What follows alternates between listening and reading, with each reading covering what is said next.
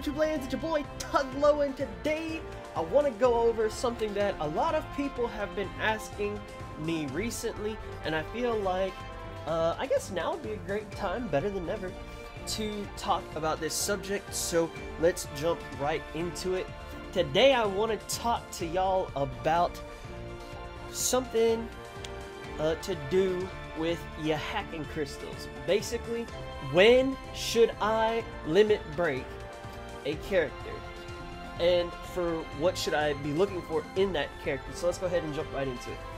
So the very first thing that actually I thought about this, so the actual first thing that you want to think about before anything else is said: are they your waifu or are they your husbando? If they are, fucking go for it. Now that we got that out the way, let's go ahead and kind of look at some different aspects to really determine if you should limit break your character or not.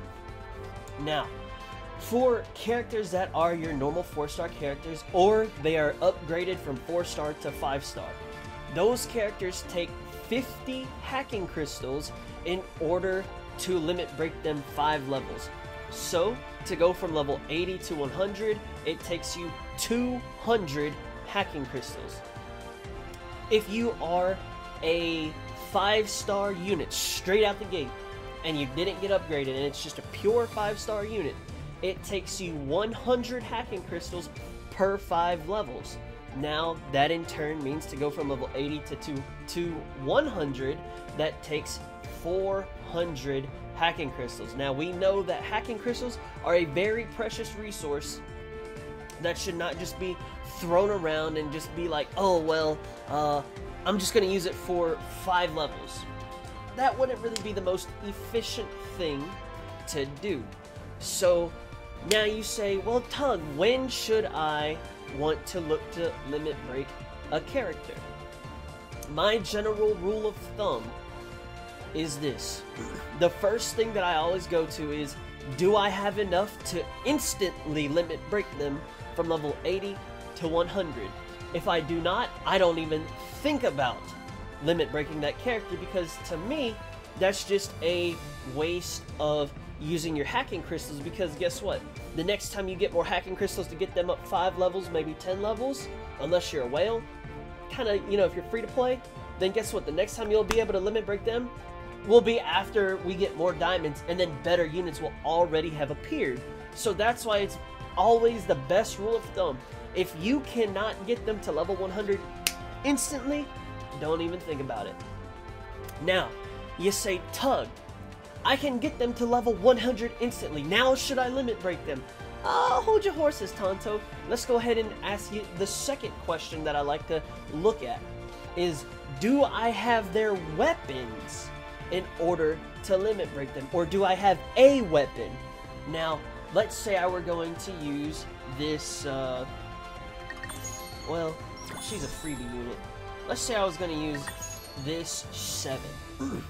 Now, she is a rod user, and if we were to edit the equipment, we can see I only have 1 4-star rod, and that is this one that is sitting on my maid Asuna. Now, if I wanted to use 7 or Asuna, you know, in the same party, that'd be kind of weird, but for all intents and purposes, let's just say I'm going to use both of them in the same party. I would want to have both of them with a 4-star weapon, right? So it kind of just sucks to have to like switch it to here, then switch it to here, especially for floor clearing where your weapons are locked onto a character once you already start that mission.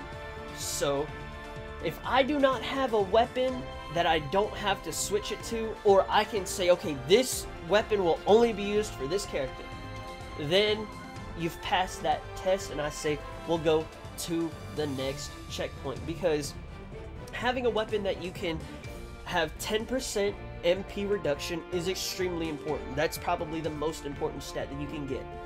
Now, if it is off element, you do lose damage, but that's okay. We take that.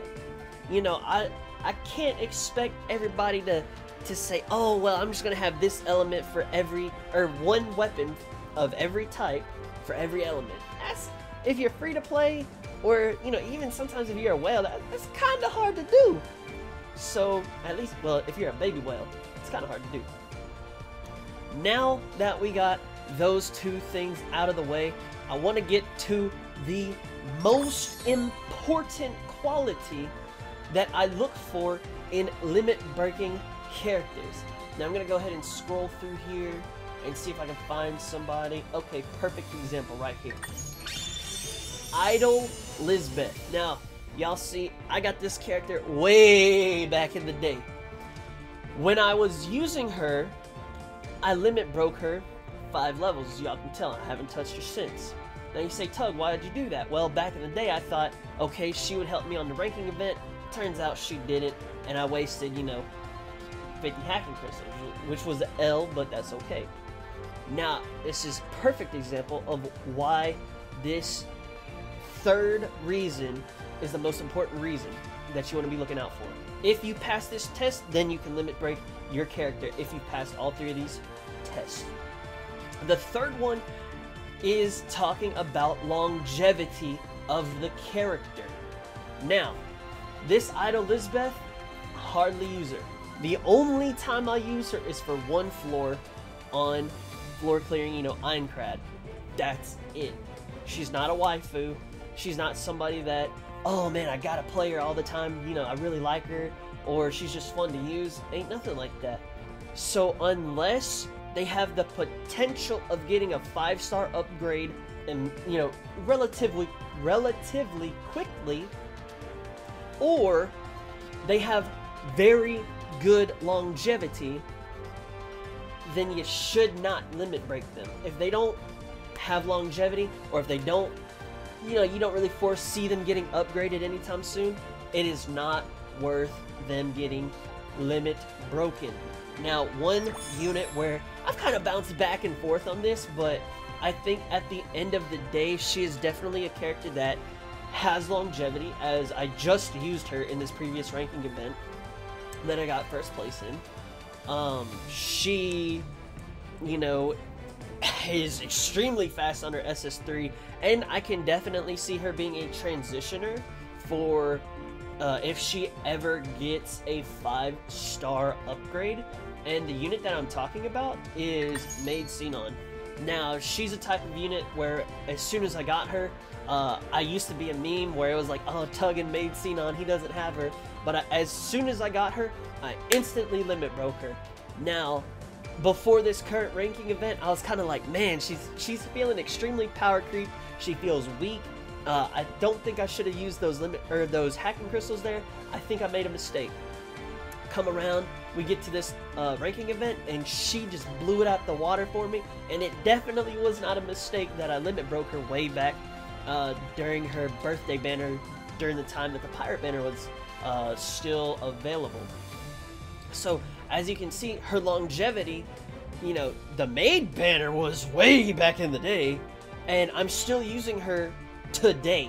So that is something that the longevity really speaks for. Like, damn, I've really got a bang for my buck character, or, you know, bang for my diamond character, and it is just extremely powerful. These are the top 3 things that I look for to limit break characters. Now, the one thing that I will say about her is that as far as bows go, I only have one. Well, I technically have 2, but this one is always going to stay on Schoolgirl Philia. So I technically have 1 4-star bow, but I mean, she has the 3-star gotcha upgraded to a 4-star bow. And I mean, like, we can see the difference, you know, of 41 to 53, but then, you know, if I just equip this, like, it goes from 53 to 56. You know, it's about a 300 difference. But I'll take it, because there will be times where I might not use my anniversary Sinon, so I can just equip her weapon. So it's very, very wishy-washy in some aspects, but the longevity, that is basically the #1 thing that you want to look for. Will this unit be useful in the future? Do they have the potential of getting a 5-star upgrade?